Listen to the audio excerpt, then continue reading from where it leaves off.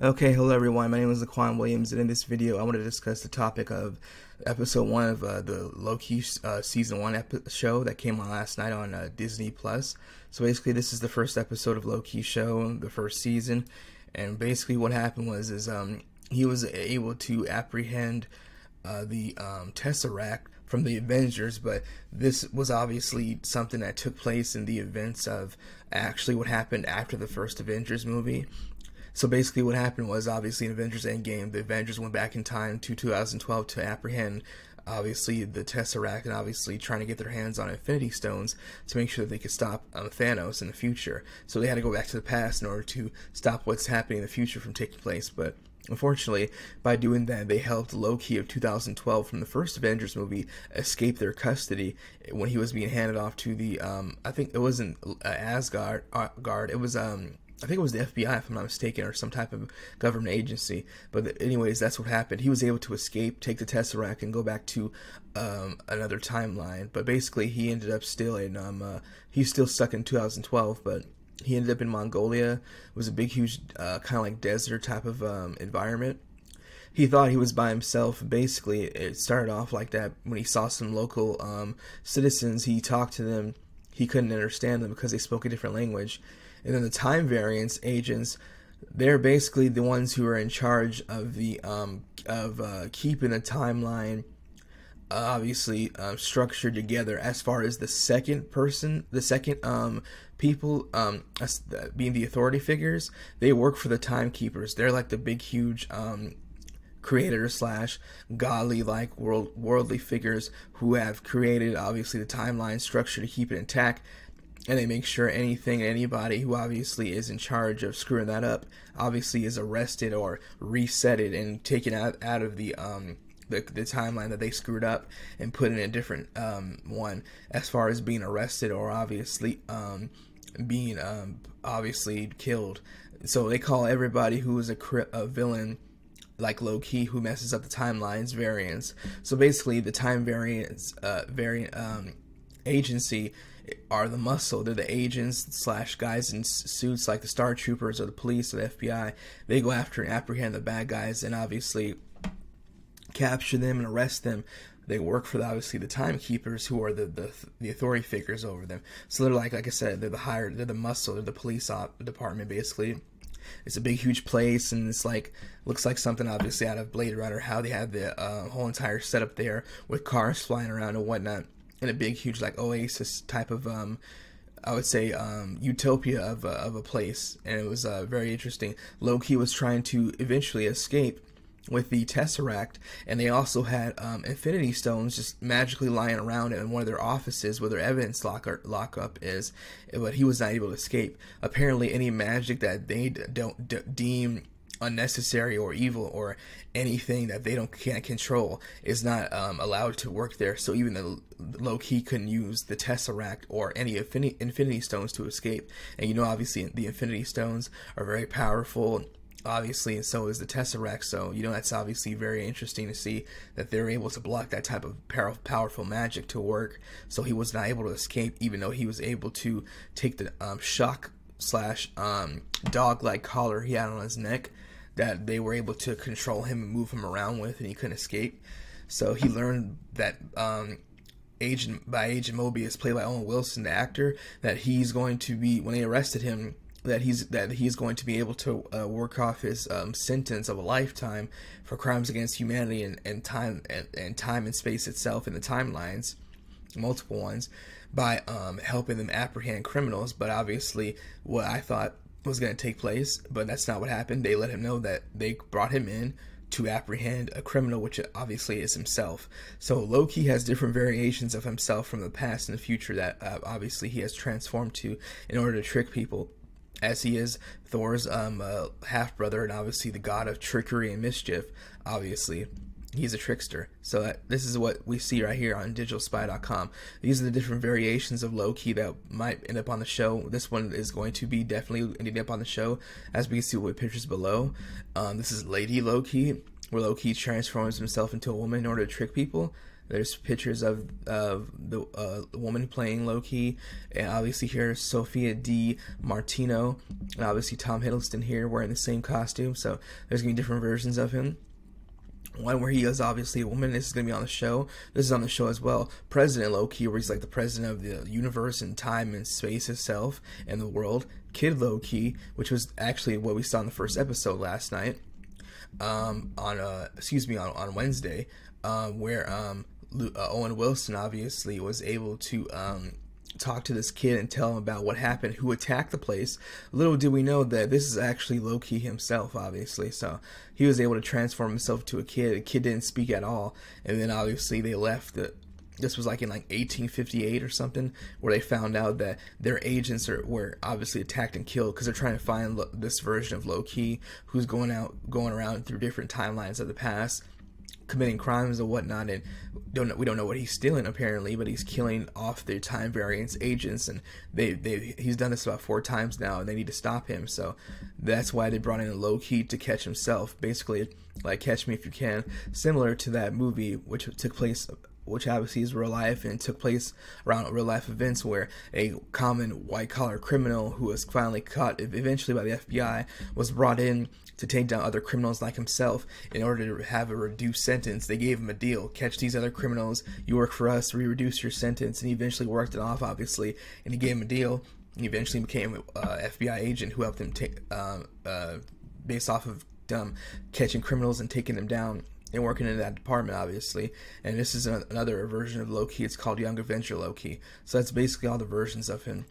So it's similar to that, but instead of Loki catching other criminals, he's catching himself. Yes, he was brought in to catch himself. 2012. This is the 2012 Loki.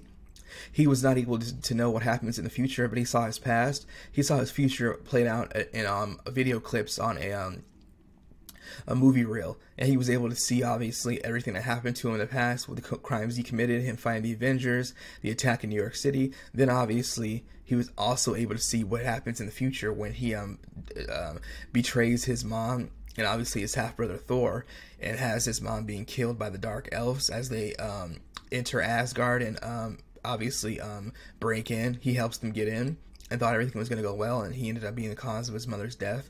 Another situation that happened was obviously Loki was able to see what happened in Avengers Endgame, where he was obviously killed by Thanos in the first couple of minutes of the movie. He saw Thanos choking and killing him. He was very upset about that, so he's very hell-bent on trying to fix his future and past, because he does not want that to happen.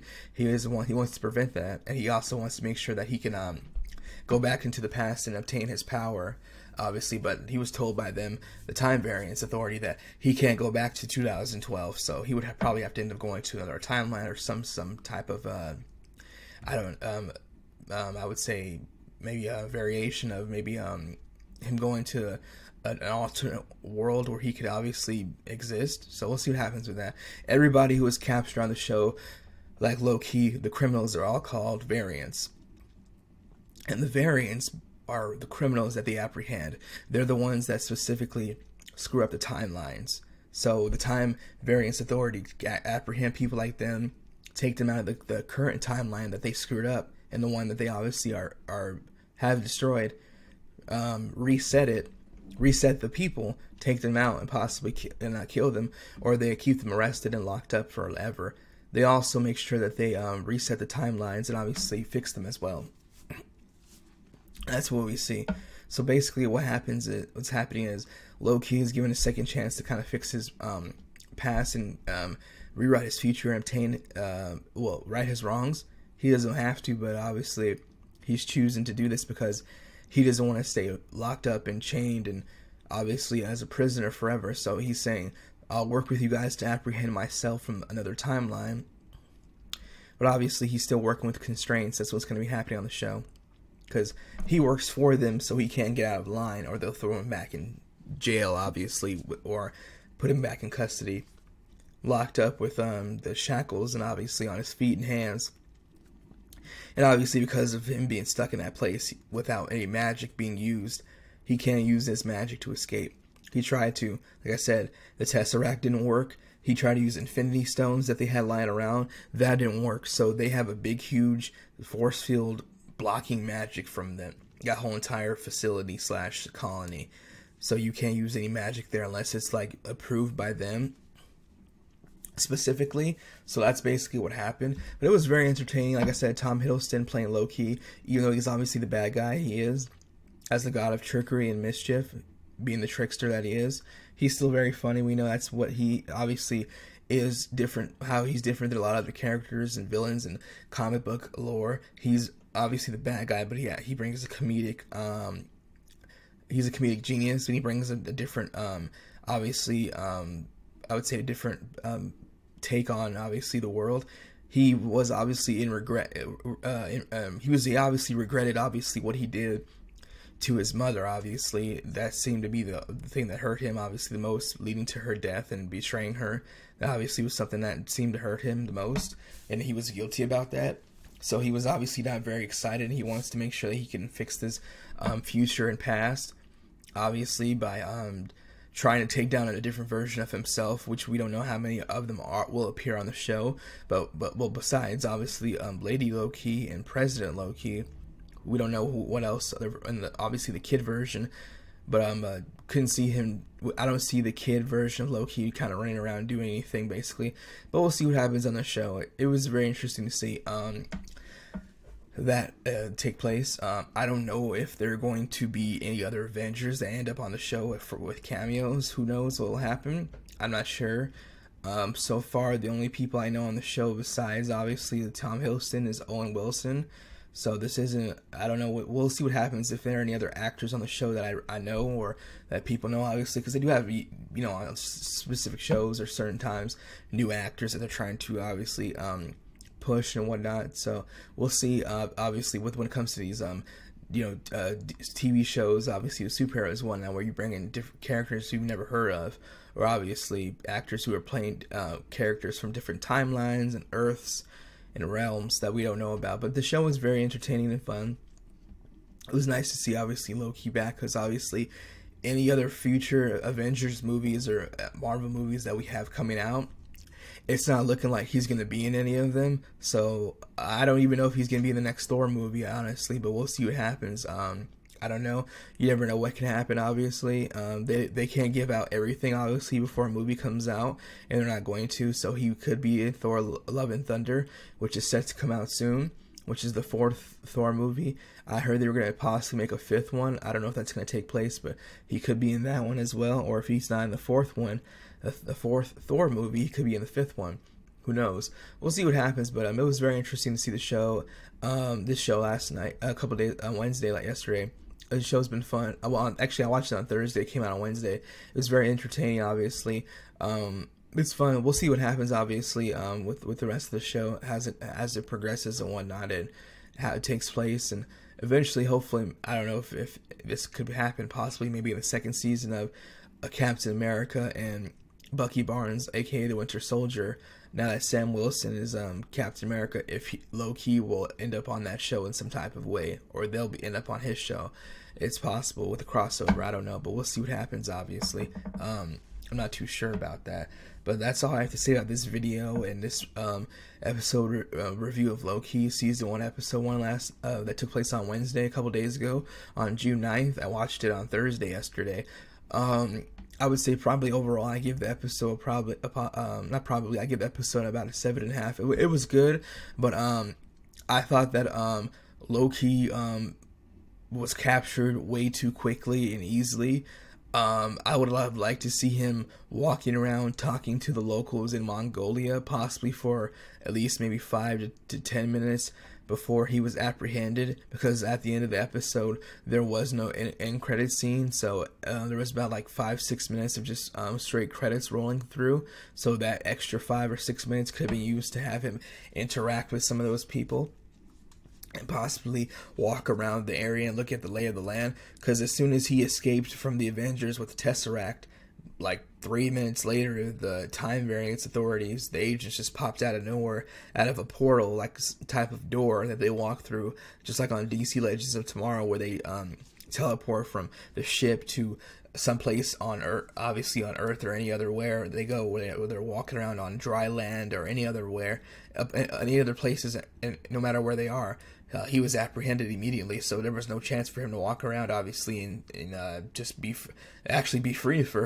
a few seconds, actually, or minutes, and stretch his legs. He was captured immediately, and unfortunately, that's what happened. I was actually surprised too. He didn't try to use his powers to get those people out of his way. The agents, he just told them to step aside, and they basically obviously captured him. I would have liked it if there would have been like a little fight ensuing where they did capture him after he got into a fight with them, but that didn't take place. So we'll see what happens, though. That was something that I didn't like. We also didn't see the Loki, the version of Loki that obviously is going to be apprehended at the end of the episode. The other version of Loki that they're trying to apprehend was in an all-black cloak, big long coat. We didn't see the person's face, and they burned all the agents that tried to capture him. I don't know if that's Lady Loki, but they didn't show any close-ups of the person's face. But it's possible that could be that version of Loki where he is a woman, aka Lady Loki. But we didn't see that. But that's basically what happened. They try to capture him in another different timeline, and again he killed them. So this is kind of weird because they're saying, well, we can't capture him, so we need you to come in. So I think it's basically they can't because he's changing his form. So in order for them to obviously apprehend them, they need Loki's help, obviously, because they know how he knows how he thinks, he knows what he's done in the past, and he knows how he would escape. So to catch a criminal, you need a criminal's help, like I said, with catch him if you can and whatnot. So that's basically what's taking place. It was very interesting to see, but it was nice. It was cool. We'll see what happens as the rest of the show progresses. As far as season 2, if that does take place, hopefully it will. And we'll see what happens. But that's all I have to say about this again in regards to the first episode of Loki's show, which is season 1, episode 1, and we'll see what obviously takes place. Like I said, in the rest of the show, but we'll see. Like obviously as it progresses. But yeah, it was the first week's episode. The first episode a couple days ago, and that's what's basically going on. Like I said before, and it's explaining here on on the Thrillist.com, which is this Loki is from the past. It's a 2012 version of him who was able to escape. So that's basically what happens, obviously. And he escapes and goes into a different timeline that he doesn't know anything about. It obviously and it ends up being captured. So that's basically what's happening. Thank you for watching the show, and that's all I have to say about this episode. And we'll see what obviously happens. Obviously as the show continues on, and hopefully any crossovers take place. Possibly in the future with, I don't know, Loki ended up on the Captain America and Bucky Barnes show, or them ended up on his show, or him possibly ended up on I would say probably a WandaVision, maybe. I don't know. I haven't watched that show, but if he does end up there somehow, I watched that episode. I was interested in the show. I think they kind of dragged that on for a while with the whole black and white type of TV ordeal, and then being on a sitcom show within an actual I would say show. They dragged it on. It looked pretty boring, so I didn't watch it. But that's basically it. Thank you for watching my video, and that's all I have to say about Loki season 1, episode 1 review. And like I said, I give the overall episode a 7.5. Thank you again for watching, and let me know what you have to think about this episode and the show. If you have not watched it, let me know if you're actually going to watch it, and if you're not interested, and if you're kind of tapped out or burned out by the superhero Marvel shows and also movies, and you're not interested in looking at what happens in Phase 4 of the Marvel, obviously, cinematic universe, the MCU. Thank you again for watching. That's all I have to say about this. Again, thank you. Bye.